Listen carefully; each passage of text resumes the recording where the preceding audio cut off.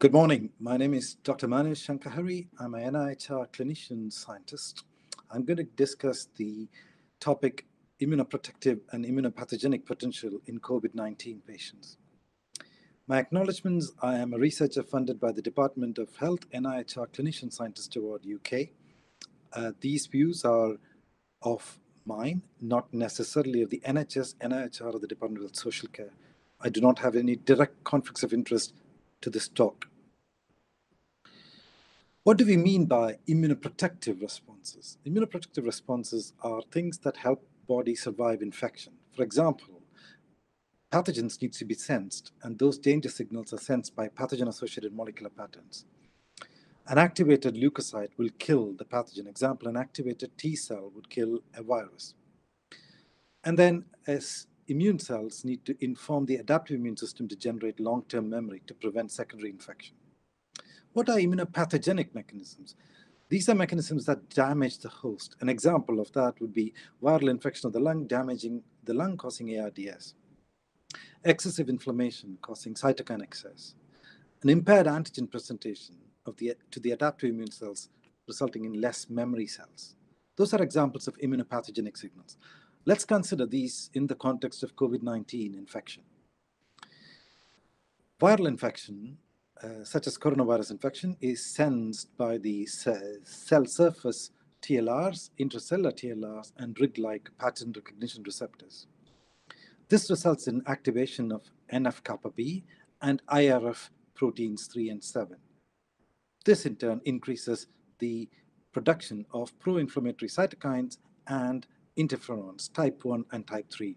In viral infection, type 1 interferons such as interferon alpha and beta and type 3 interferons such as interferon lambda are important both for pathogen clearance and for pathogenesis of the viral infection.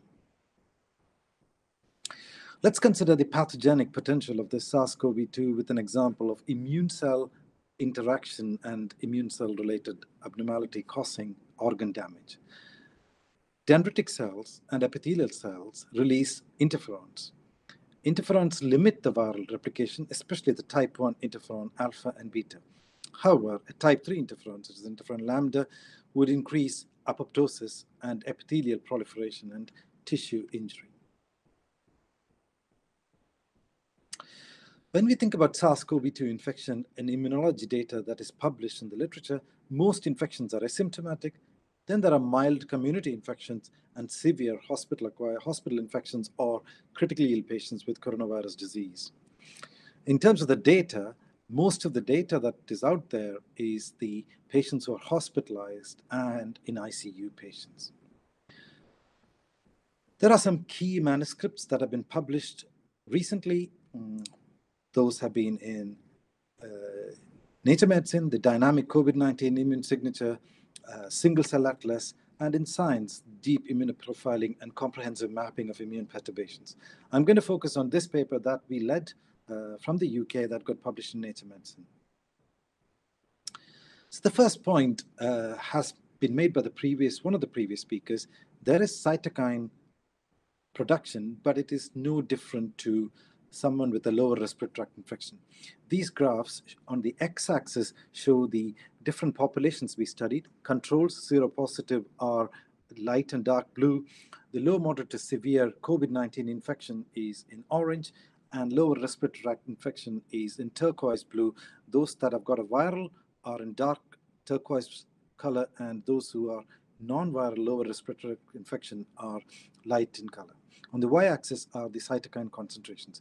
As you move from left to right, in patients with COVID-19 disease, they've got IL-8 that is similar to that of a lower respiratory tract infection. IL-6 is, if there is a dose response with more severe illness, there is a greater increase in IL-6. IL-10 is similar. The graphs where you see a X, which essentially are patients who who die from coronavirus disease, they seem to have higher IL-6 and higher IL-10. An interesting cytokine that is seldom reported in the literature is IP10, which is an or CXCL10, which is an interferon-related signature. And what you see here is patients with severe disease have got a way higher IP10 concentration, and those who die have a further higher IAP10 concentration. We'll come back to that later on in the talk. When you think about viral infections, if you get an early interferon response, the viral clearance is rapid and you get mild disease, which is what's happening in most of the patients. Whereas in patients with higher viral load or older host, what you start to see is a increase in interferon response that is delayed and sustained, and this results in cytokine production and severe disease and inflammation. So with that sort of background information in mind, let's consider what happens to the immune system in these patients. This is a graph of the innate immune system, the same principle in terms of color coding. Control and control populations and seropositive patients are in blue. The COVID-19 patients in orange, those who die are in X marks the spot, and then patients with lower respiratory tract infections are in turquoise. What you see here is patients with severe COVID-19 disease have got increased neutrophil count. The eosinophil count is very similar to that of a lower respiratory tract infection. What is striking are a decrease in plasmacytoid dendritic cells, which are a major source of interferon production, which is reduced in severe disease the most, and there is a decrease in basophil count. And remember, when I started the talk, I highlighted that antigen presentation to the between the innate and adaptive immune system is extremely important for production of memory. One surrogate marker for antigen kind of presentation ability on cells such as monocytes, which are antigen presenting cells, is HLA-DR MFI. What you see in this graph is a decrease in HLA-DR MFI, very similar to that of lower respiratory tract infection in more severe disease. And this HLA-DR MFI is decreased in classical monocytes, and the increase in IP10 is associated with a worse or more severe decrease in basophils. And these are important early signatures in the immune system, which we start to kind of think may be of prognostic value. Let's look at the B cells. An immune response happens within weeks of onset of symptoms. And what you see here on the y-axis are different IgG response to RBD, to spike protein, and IgM response to spike protein. So we had seropositive and seronegative controls. What you see here is seronegative controls have got no IgG antibodies, whereas seropositive controls and patients with coronavirus disease, low, moderate, and severe, have got IgG and IgM antibodies. In B cells, what you see is a characteristic CD5 positive B cell response and a vigorous early plasmablast response in patients with severe COVID-19 disease. Let's look at the T cell compartment. T cell compartment, the graphs are very similarly labeled as before. Patients who are controls are labeled in blue, and patients with non-COVID lower respiratory tract infection is in turquoise green, and patients with COVID-19 disease is in orange. What you see here is a decrease in T cell count in patients with COVID-19. It affects both CD4 and CD8, but it varies between patients. A particular type of T cell which is involved in early host response is a gamma delta T cell that is decreased. And you see that the reduction is much more prominent in patients with who would go on to die. When you look at the CD8 population, which is very important in the context of viral host response to infection, what you see here is fundamental changes in the naive CD8 T cells, central memory, the effector memory, and the CD8 effector memory population is decreased in patients with severe disease, and the reduction is comparable to that of patients with lower respiratory tract infection. These T cells are also show evidence of exhaustion in the form of increase in the checkpoint molecule expression. And the T cells are also in a different phase of the cell cycle.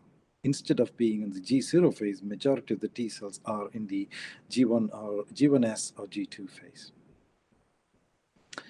Let's pool these T cell changes together in the context of severe infection versus mild infection. What you see on the left is a figure from Chen and Berry's review.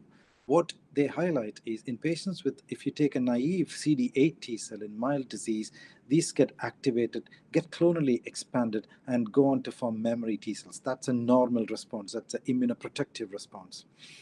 What happens when you have severe disease is because the antigen presentation is impaired, these T cells are less activated. They terminally differentiate and become what is called as an exhausted T cell. The figure on the right is a naive T cell CD4 population. What you see in mild disease is that these T cells proliferate and they form germinal centers. This is an example of an immunoprotective response. These germinal centers would go on to produce memory B cells, which then can be extremely helpful to prevent a reinfection. What you also see here in this context is the antibody, as the memory cells are formed, the antibody levels gradually start to come down. By around 12 weeks or so, the antibody responses are decreased in the context of COVID-19 viral infection. In severe disease, the naive T cells are essentially